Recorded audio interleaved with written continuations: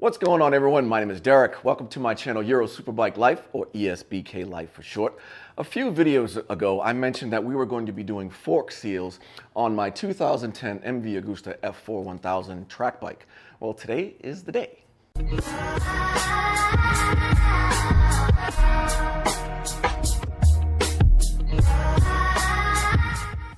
Welcome back, guys. So we are going to jump right into this project. As you can see, we're over here on top of my tool chest, and here are the majority of things that you're going to need to do this job. Now, I've already gone ahead and removed the forks and stuff, and you'll see that in a minute, but I just wanted to highlight some of the tools that we're going to need. Now, while this job isn't overly difficult, without the correct tools, it can be an overbearing challenge. But the nice thing is if you can do it yourself, you can save yourself a couple of $100. So a fork seal replacement at your local dealer, independent tech, will charge you anywhere from $200 to about $450 for both forks, and depending whether on the bike or you're just bringing them the forks. You can save yourself, $400 or more, $425 or more if you do it yourself. And the only thing it costs you is a couple hours in the garage and a few beers and a few bucks. But let's go through what you're going to need here. So you're going to need your fork seal kit. So this is a SKF kit that I got from my dealer, Reparto Veloce, otherwise known as Phoenix MV Agusta in Chandler. They comes in a set, so it has a fork seal and a dust cover in each kit, so you need two of these. And when it comes to Italian manufacturers, once you add the names like Ducati, MV Agusta, Aprilia to any part, the price doubles. It's sort of like weddings. If you want to have a wedding reception, it's like $10,000. If you just want to have a reception hall, it's a couple $100 for the night. Well, these things are the same way. This fork seal kit, I think it was about $36 per side, so about $70, a little bit over $70 total. If it wasn't for an MV, if there was just a general dirt bike or whatever, you can probably get both sides for $20. But here we go, from the dealer, about $35, $36 per set. You are going to need a 30mm socket and ratchet. I have a 1/2-inch drive on this one. You're going to need a 19mm socket and ratchet. You are going to need a 7mm Allen socket and a ratchet. You can have all the same ratchet. You're going to need a 19mm crescent wrench, a couple of different flatheads. You are going to need your fork seal driver. Now again, this is one of those tools that if you don't have it, this job is incredibly difficult, but you'll need a fork seal driver. For this particular bike, you need a 50mm one, and this unit works from, anyway, it works from 49 to 50mm. I have a couple of other ones over here. This one works, this is a Motion Pro. This is a 48mm, and another one here, similar, works. This is a 43mm. So depending on what you're working on, you want to make sure you have the correct size fork seal driver. You're going to need your fork oil of choice. I'm using 10-weight Bel Ray. You're going to need some brake cleaner. You're going to need a ratio right or some type of translucent container to pour the waste oil into, and you can measure how much comes out. You're going to need a marker to mark on your ratio right. You are going to need a bullet. Well, I take that back. If you have a bullet, you're doing well. This is one of those tools that makes life easier. If not, you'll need some duct tape, and I'll show you what that's for. We already talked about the marker. You'll need a fork spring compressor of some sort, or a really strong buddy, possibly a buddy anyway. We'll talk about that. And then you'll need some type of measuring device for the fluid. This one is actually a syringe, and it has some graded numbers on here. So depending on how much is supposed to be in there, you can just pour the fluid in, sit this on top of the fork, and then sort of pull it out. And then once it stops pulling out fluid, you know that you're at the right level. You're going to need some shop towels. You are going to need some type of waste bucket for your waste oil, like you have for your car. And you're going to need a front stand. Yeah, we'll talk about that in a minute. So that's about it. Again, these are all the things that you're going to need to do a fork seal and dust cover replacement on a 2010 to 2019 MV Agusta F4 1000 with Marzocchi forks. If you have Öhlins, the process is a little bit different, but this is a process for Marzocchi. So let's turn to the bike, and we'll get going on replacing these fork seals. I didn't have a proper front stand to lift the front of the bike. So I have a paddock side stand, but I don't have the correct pins. Obviously, I have my K&L lift table and jack, but this bike has titanium headers on it, and normally the jack goes under the headers to lift the front wheel off the ground so that you can remove the front wheels in the fork. If we do that, we could crack the headers because titanium, while it's super light, it's also super thin. And that would be about a $1,000 mistake. So we're not going to use the jack on the titanium headers. So that left this, because I don't have a front stand that has a pin that lifts from the bottom of the triple tree. And I didn't have time to run out and get one. I guess I could have. The pit bull ones are about $300 or something like that. But I didn't, and I didn't want to wait on this job. So I went old school with a ladder and a strap. And the strap is wrapped around the frame. This allows me to raise the front of the bike off the ground. It's also on a single-sided pit bull stand in the rear to help stabilize the back. But the strap goes up and over the top of the ladder. Under the frame, I ratchet the front end up, and I can get the front wheel and the forks off. So that's why you see what we're doing here. Sometimes we have to improvise if we don't have all the proper tools and stands that we need, and that's what I'm doing here. I got a nice sturdy ladder that's lifting and holding the front of the bike. Now, as you can see, the forks and everything are already off the bike. The clip-ons and the wheels and tires and so forth, all of that's out of the way. It's pretty straightforward. There's not a whole lot to know here. You remove the front wheel and you remove everything attached to the forks, and then you simply slide the forks out once you loosen them from the top and the bottom of the triple tree. Now, there are a couple of nuances you want to do before you remove those. Before you remove the forks from the bike, you want to loosen this fork cap. Why? Because it's really hard to do, because you need something to hold this in place so that you can unscrew this, and most of the time your vise will mar these. So loosen, you don't have to take it all the way out, but loosen the cap before you take the forks out of the leg. In addition, you want to take out all the preload and the rebound. So these Marzocchi forks on the MV, they have rebound in one fork and compression in the other, and then obviously the preload adjusters right here on top. On some forks, you may have rebound and compression on both. Sometimes they're both on top. Sometimes just compression is on top and rebound is on the bottom. Either way, make sure you take all of the rebound and compression out. Make sure you're counting clicks or rotation so you can put it back to the exact same place when you go to reinstall these. But loosen this cap, take out all the rebound and compression, and then slide the forks out the bottom after you remove the wheels, and loosen the top triple tree, the lower triple tree, and the clip-ons. So now we can get to the process of actually changing the fork seals, and we'll do that over on my bench. Okay, so we're back over on my bench, and this is the right fork leg. It is the rebound leg. You can see the R right there. And it's the fork that was giving me problems. As you can see, it was leaking. We got some crud all at the bottom there. And I've actually already drained most of the oil out of this guy. But the other one was fine, but you know, if you're going to replace one, you might as well replace them both. So we've already loosened up the top cap here. So what we want to do now is we want to finish loosening that up. So grab our 30 mil ratchet.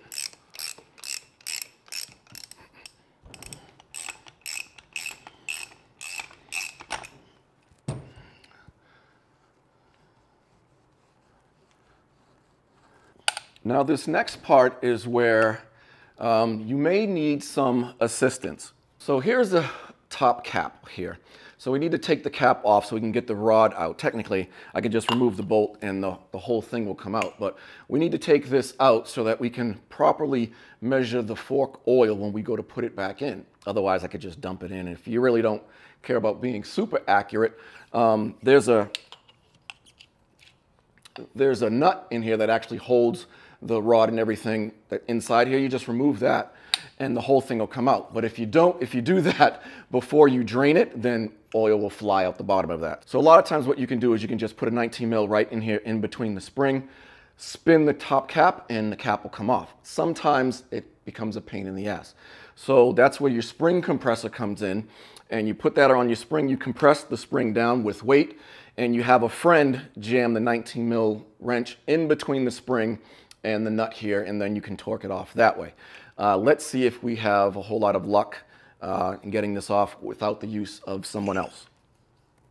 So you can see I got my 19 mil wrench right there on the nut. And now we're going to grab our 30 mil and attempt to ratchet it off. So we are back. I did get lucky.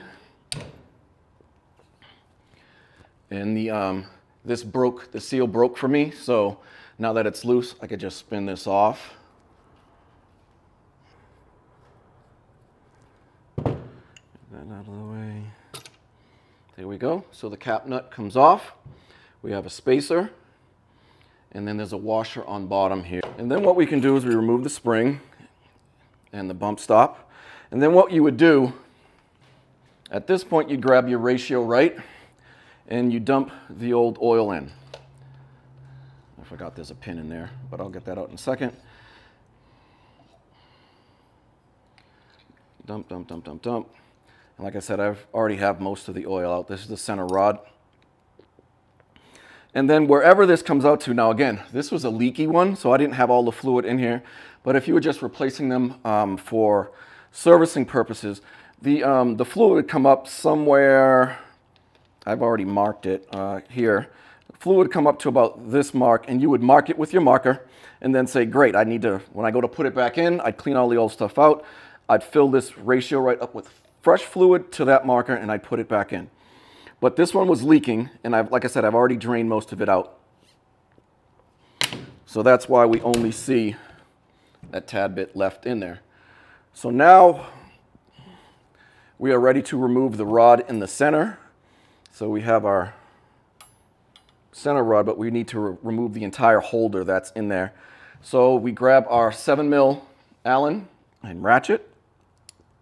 And right on the bottom here, there's a Allen nut.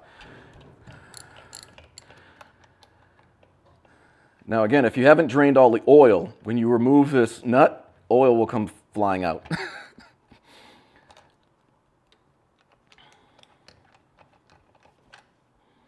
Okay, so remove the, bolt, not nut. And now the entire rod assembly can come out, and we can set that aside.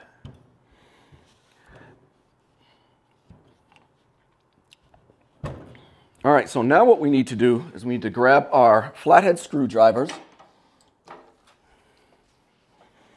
Where's the other one? Here it is. So I have a really tiny one, and I guess I'd call it a normal size one.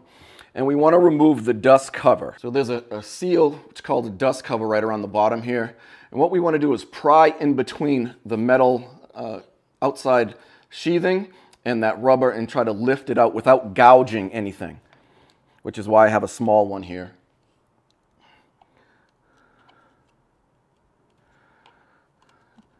So you just want to go slow, take your time.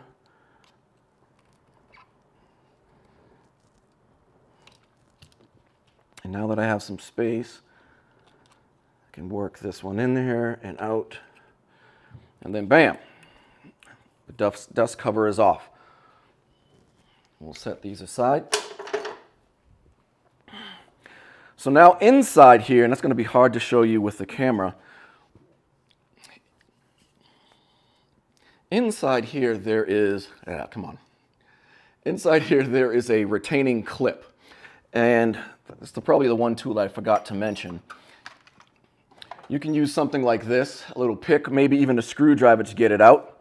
So we want to remove that clip. So we just find a good area, lift it up and out, and off comes that little retaining clip. Set that aside. Now the process of removing the fork seals and bearing that's in there is just, we want to take the fork and just bang it apart a few times. Not super hard, but just sort of work it out, and then the seal as well as the bearing and so forth, spacers, will come out. So we'll just grab it like this and go, off it comes. So now we're done with this. We can set this aside. And here we have our seal here. We have a metal spacer, our collar, and then a collar here. This is also where it comes in comes in very handy to have a towel, because this stuff is all covered in oil. we just wipe all this stuff off. Now there are two things before you remove either one of these seals, the dust cover, your seal, your spacer, any of this. You want to make note of the order of things. So first thing we're going to do is we're going to remove, you can't see it, we're going to remove this collar up here. We're just going to do that with my pick, my screwdriver. I'm just going to expand this. There we go. Slide that off, set it aside. Now we can slide off all of the seals, collars, spacers, and everything, but you want to make note of the order and the orientation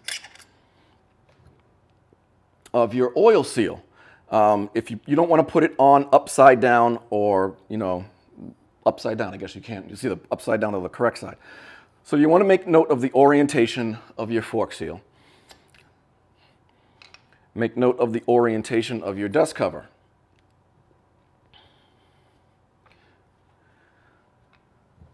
So now all we have to do is we need to clean this up because it's an absolute mess. And we're going to do that with some brake fluid, or brake clean, excuse me.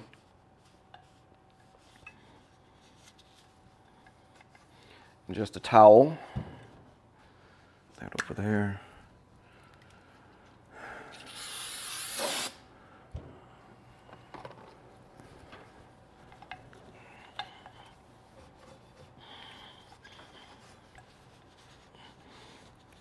Try to clean this up really good. Wear eye protection if you're that kind of person. You don't want any brake clean in your eyes.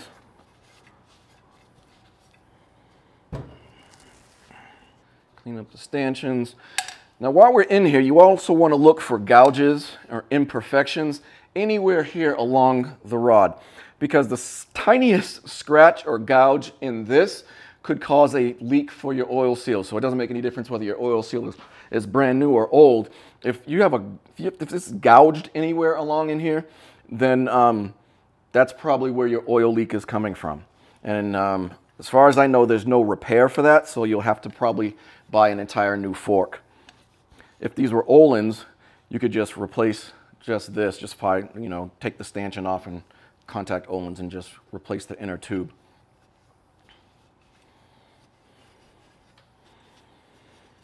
All right, so we're nice and cleaned up there. So now we want to grab our fork seal kit and dust cover. So again, set that aside. It comes with both. So we have our dust cover and we have our seal.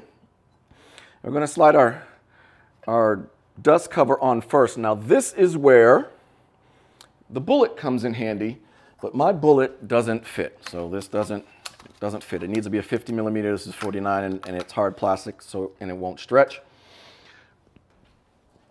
So this is where duct tape comes in.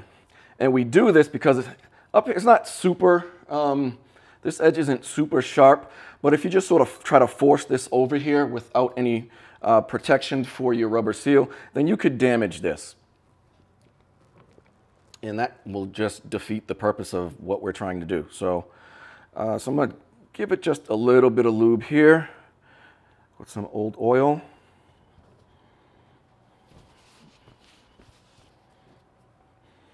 Grab some duct tape. You could use packing tape too if you want. It all works.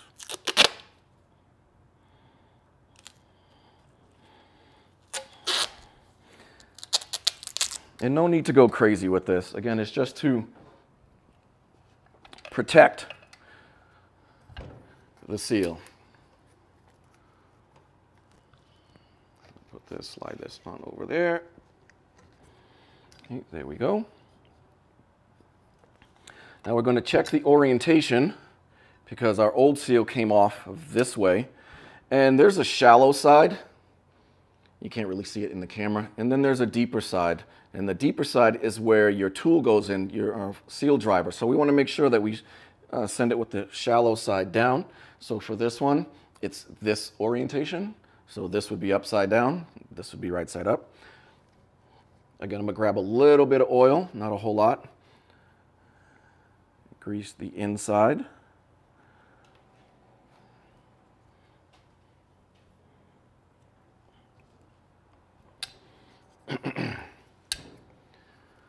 And we're going to slide this on. Okay, so we got our dust cover on, we got our fork seal on. Now we can remove the tape.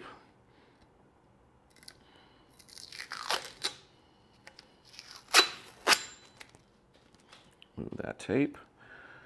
We'll clean this up again. Don't want any residue.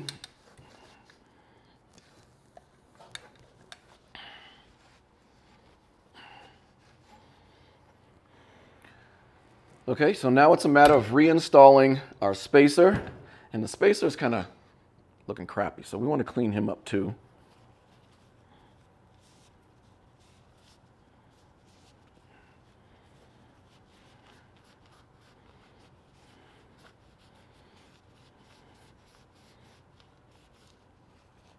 All right, slide our spacer back over. We have our larger collar. Again, clean it up. Okay. And then our last collar. And we want to clean it up as well.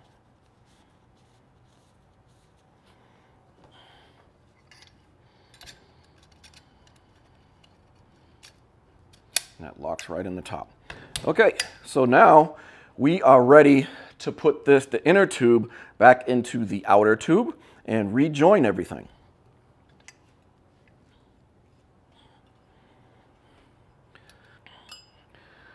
We run this in here. Now we can turn this upside down, sort of fit in our spacer, our collar, and our seal. And this is where we want to grab our seal driver. So this is 2 pieces, so we just separate it. Slide 1/2 in there. It's a little tricky because you got to actually hold the inner tube up. And now we just want to slide this up and down and hammer it down into place.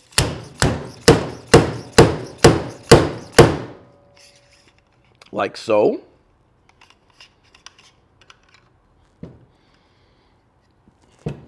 Now we can take our C-clip, bring it down, and put it back into position, and you'll feel it click. So now we grab our, here it is, screwdriver. We just sort of push this down, and you'll hear it click, click. Now you just sort of raise this up to make sure that it's seated up against it, and then we're good there. So now we need to drive our dust cap in, and a lot of times you could just put this in by hand. Sometimes they get a little finicky, so you can also use the driver as well to put our dust cover back into position.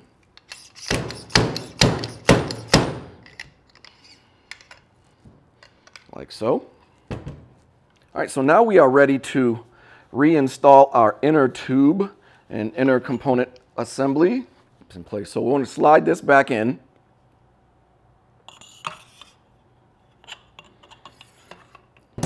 Put the spring back in here.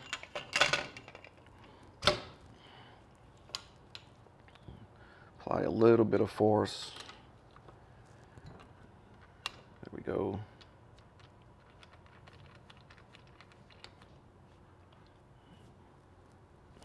All right, so that's in there nice and snug. So now we are ready to refill with oil. So the manual says that that cartridge, not with the spring, and this rod, which goes in the center of that inner cartridge, goes in there, and what we do is we fill this with 7.5 weight fluid of, I believe it's 720 cc's. Now, I know for a fact that these are stock springs, and I'm 210 pounds, so I know that it's not sprung from my weight, so I went with a heavier weight oil, the Bel-Ray 10 weight. I want the Bel-Ray 10 weight oil. Normally I would use Motul, but I don't have any more Motul, and my local store doesn't carry it, and it'll take a while to get here. So what I'm going to do is I'm going to fill my ratio right with 720 cc's of 10 weight Bel-Ray. We'll pour it in, and then I'll show you how to adjust it. All right, guys. So I have my fork, I have my ratio right, I have my measure, and I have my fork oil. So the first thing I'm going to do is I'm going to take my ratio right, and over here we have cc's, and this can hold 500 cc's. So what I'm going to do is I'm going to fill it to 500, pour it in, and then fill this to 220. There's 250 there, so 220 would be right in that area there, and then we'll pour that in. And then we're going to measure this thing. Now, it also, the manual also says that 720 cc's is approximate. What you want is an air gap of about 70 millimeters from the top down here. So I've already set my measure to the appropriate length. So basically what we do is after we fill this with fluid, we sit this right on top like this. And then all I do is suction out whatever I don't want. And once it stops sucking out fluid, then I know I have the proper air gap. All right.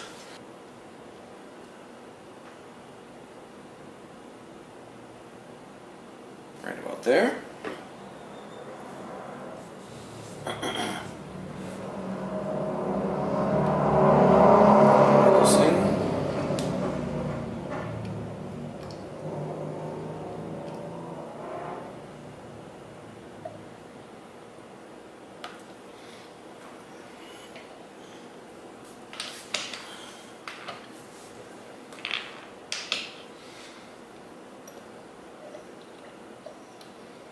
I'm just operating the inner cartridge right now to get oil inside.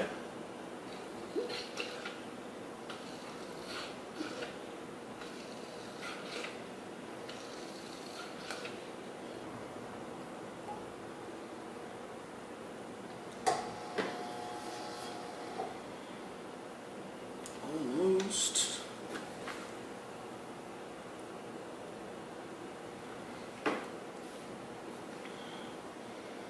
Okay, well, right about 720, I'm going to give it just a tiny bit more. We're just about out on this bottle anyway. I'm going to pour the rest in.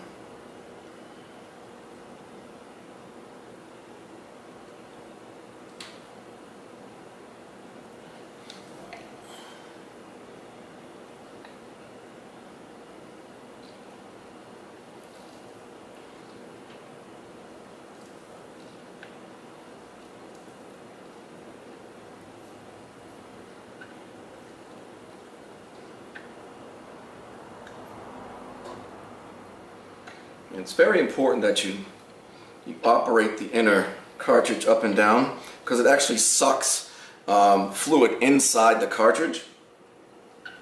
And if you don't do that, then there's a good chance that you could set the fork oil too low. Now we simply, again, set this right in here. And operate the syringe. Suck shit out. It's really that simple.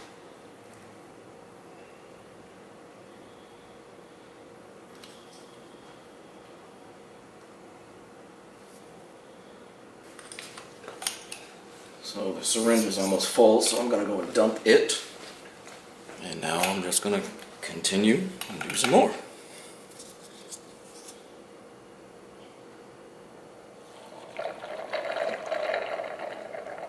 Alright, so we're done. You heard the bubbling there. So we are right at the level where we need to be, 70 millimeters from the top. I will drop in.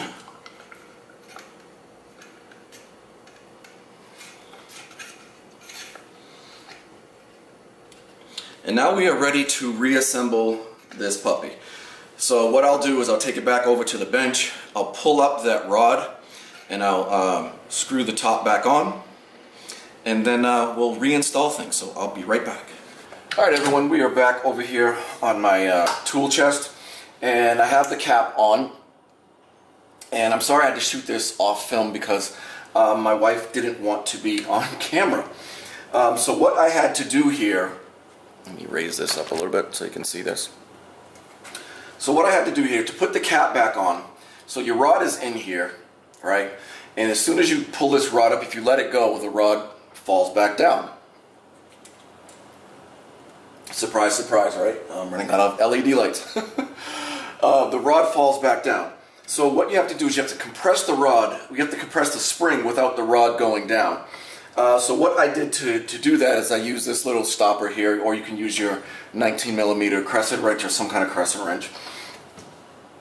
And I use this here. This is a tool for my tap and die set versus this spring compressor. Didn't really work out so well because this doesn't have a tube. So what I did was, and the cap is off, you can imagine the cap is off, and there's a spacer up here. I sat this on top, compressed the spring, have my wife grab some needle nose pliers, grab the tube from in the middle, and then jam this under here like that so I can put the top back on. Again, all kind of hard to envision, but she doesn't want to be recorded on camera, so sorry about that. But anyway, the cap is back on. So all we need to do is bring this back up.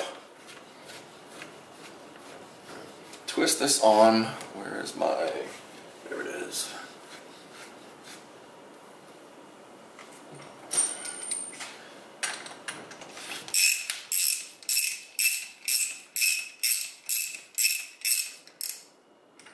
All right.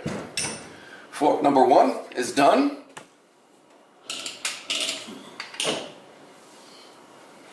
Fork number 2 is also done, all filled already.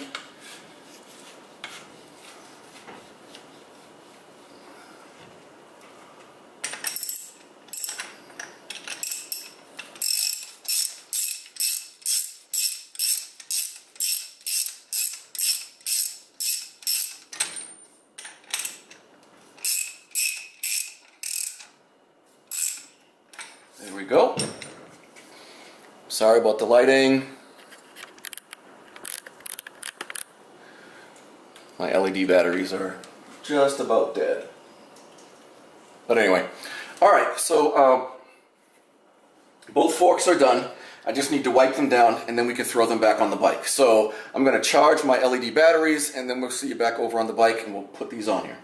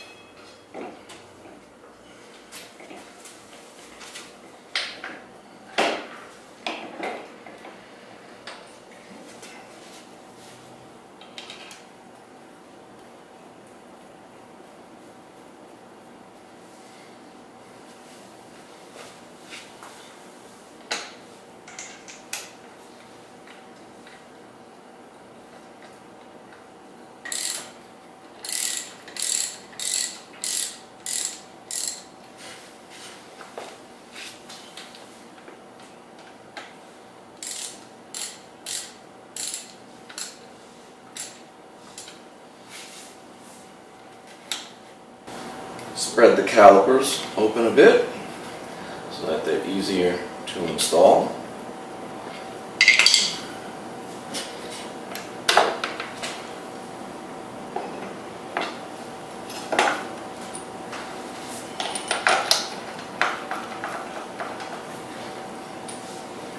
Again, we're just going to seat the calipers. Not going to screw these all the way in.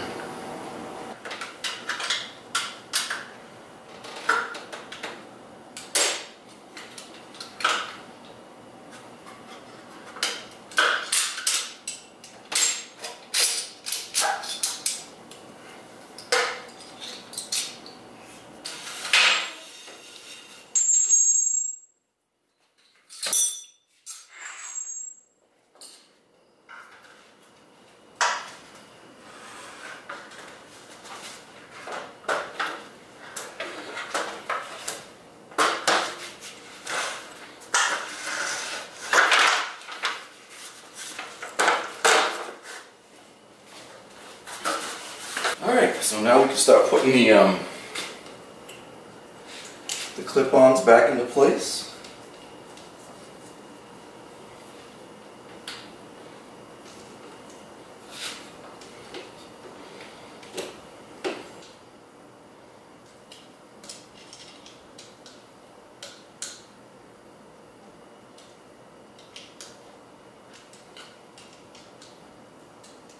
That's it. So what I'll do next is I'll center up the wheel. I'll make sure everything is square and even on the fork legs and that the wheel spins freely.